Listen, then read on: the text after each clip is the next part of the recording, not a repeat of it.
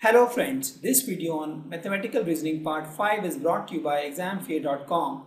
No more fear from exam. Before watching this video, please make sure that you have watched Part 1 to Part 4. Quantifiers are statements of phrases like there exists or for all. For example, when I say there exists a girl who is beautiful. So in that case, there are 100 girls, out of that one girl will be beautiful.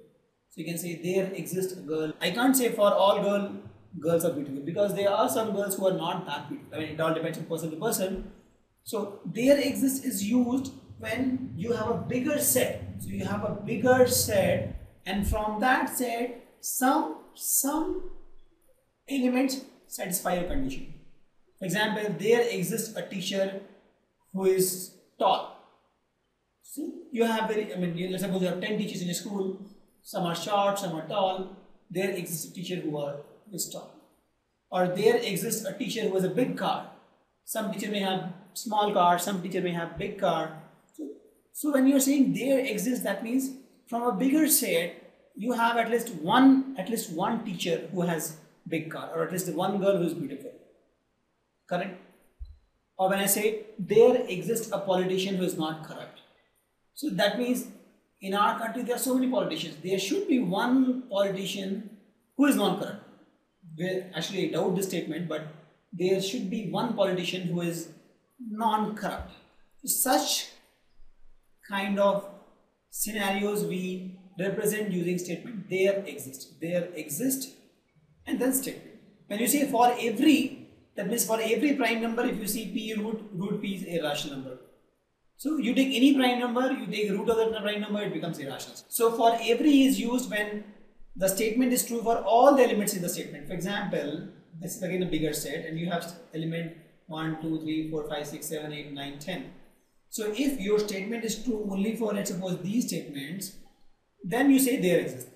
But if your statement is true for all the elements in the set, then you use for every. So if I say for every school there are students, for every school there are students,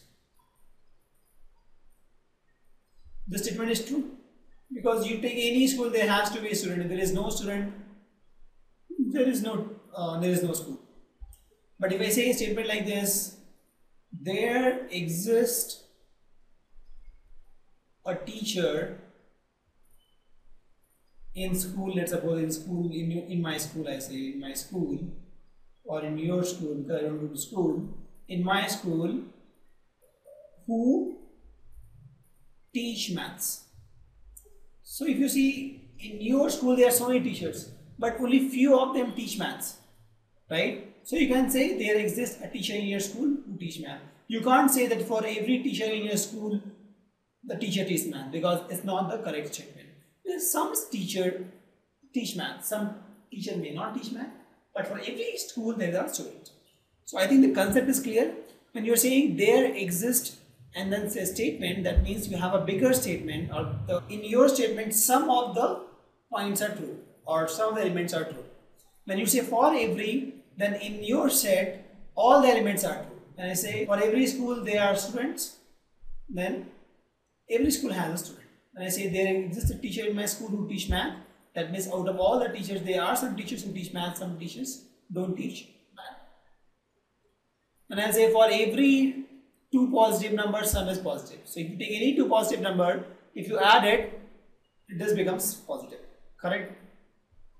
So you take any two number, you add it becomes positive. So you will say for every two positive number, the sum is positive. Thank you.